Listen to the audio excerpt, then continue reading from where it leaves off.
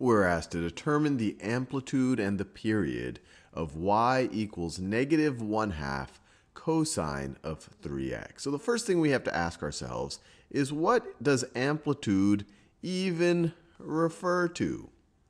Well, the amplitude of a periodic function is just half the difference between the minimum and maximum values it takes on. So if I were to draw a periodic function like this, and it would just go back and forth between two, let me draw it a little bit neater. It goes back and forth between two values like that. So between that value and that value, you take the difference between the two, and half of that is the amplitude. Another way of thinking about the amplitude is how much does it sway? How much does it sway from its middle position? Right over here, we have y equals negative 1/2 cosine of 3x. So what is going to be the amplitude of this? Well, the easy way to think about it is just what is multiplying the cosine function. And you could do the same thing if it was a sine function. We have negative 1/2 multiplying it. So the amplitude in this situation is going to be the absolute value of negative 1/2, which is equal to 1/2. And you might say, well, why do I not care about the sign? Why do I take the absolute value of it? Well, the negative just flips the function around. It's not going to change how much it sways between its minimum and maximum position. The other thing is, well, how is it just simply the absolute value of this thing? And to realize the y, you just have to remember that a cosine function or a sine function varies between +1 and -1 if it's just a simple function. So this is just multiplying that +1 or -1. And so if normally the amplitude, if you didn't have any coefficient here, if the coefficient was positive or -1, the amplitude would just be 1. Now you're changing it, or you're multiplying it by this amount. So the amplitude is 1/2. Now let's think about the period.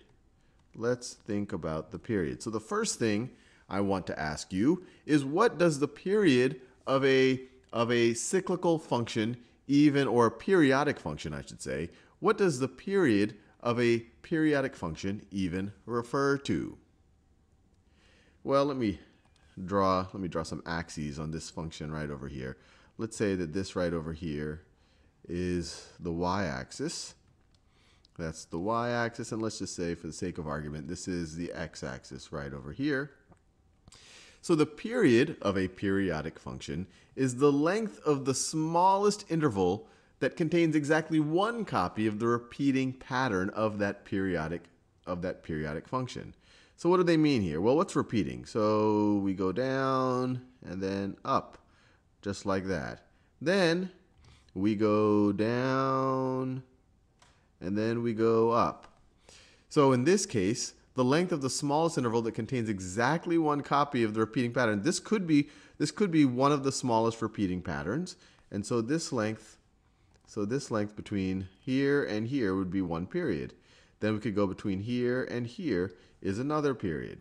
And there's multiple. This isn't the only pattern that you could pick. You could say, well, I'm going to define my pattern starting here, going up, and then going down like that. So you could say that's my smallest length. And then you would see that, okay, well, if you go in the negative direction, the next repeating version of that pattern is right over there. But either way, you're going to get the same length that it takes to repeat that pattern. So given that, what is the period of this function right over here? Well, to figure out the period, we just take 2 pi, and divide it by the absolute value of the coefficient right over here. So we divide it by the absolute value of 3, which is just 3. So we get 2 pi over 3. Now, we need to think about, why does this work? Well, if you think about just a traditional cosine function, a traditional cosine function or a traditional sine function, it has a period of 2 pi. If you think about the unit circle, 2 pi, if you start at 0, 2 pi radians later, you're back to where you started.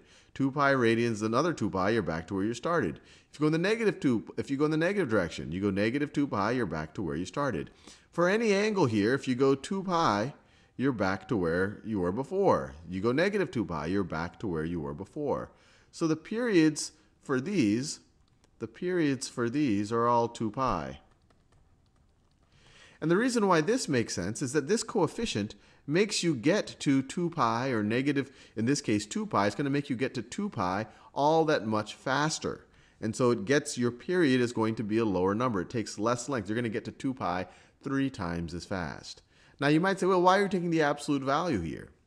Well, if this was a negative number, it would get you to negative 2 pi all that much faster. But either way, you're going to be completing one cycle. So with that out of the way, let's visualize these two things. Let's actually draw negative 1/2 cosine of 3x. So let me draw my axes here. My best attempt.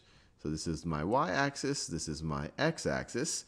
And then let me draw some, so this is 0 right over here, x is equal to 0. And let me draw x is equal to positive 1/2. I'll draw it right over here. So x is equal to positive 1/2. And we haven't shifted this function up or down any. Then if we wanted to, we could add a constant out here outside of the cosine function. But this is positive 1/2, or we could just write that as 1/2. And then down here, let's say that this is negative 1/2. And so let me draw that bound. I'm just drawing these dotted lines so it'll become easy for me to draw.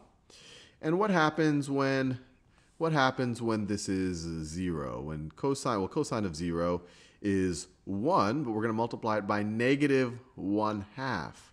So it's going to be negative 1/2. It's going to be negative 1/2 right over here.